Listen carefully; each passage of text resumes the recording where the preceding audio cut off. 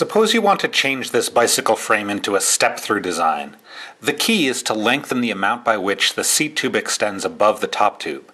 That is controlled in this field, which is currently set to 35 millimeters. As we click the extension icon, we can see that this extension can be controlled by a distance along the edge of the seat tube or by a distance along the centerline of the seat tube. Either option will work. Regardless of how we define the extension, it will need to be a lot longer than what we currently have. Before we change this value, we should check and see how we are controlling our seat tube length. As you can see, we are currently controlling the seat tube length by center to center measurement. In other words, the distance from the center of the bottom bracket to the center of the seat tube top tube intersection.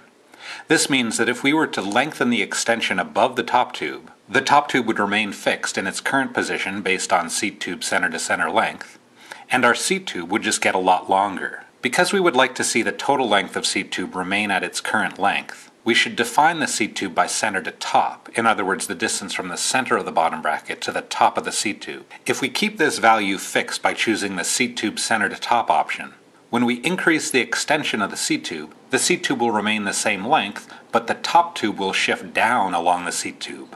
Another thing to be aware of when setting up a step-through frame is how the front end is defined. Because our front end is currently defined by front center distance and head tube length, we can safely shift the top tube up and down along the seat tube without altering the front end geometry. If our front end were controlled by handlebar position in X and Y coordinates from the bottom bracket, or by stack and reach, we would see that our front end remains similarly fixed as we shift the back end of the top tube up and down along the seat tube.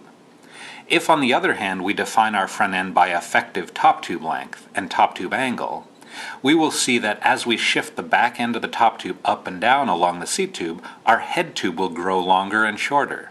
The reason for this is that we've defined a specific top tube angle. BikeCAD must maintain this angle no matter how other dimensions on the bike are changed.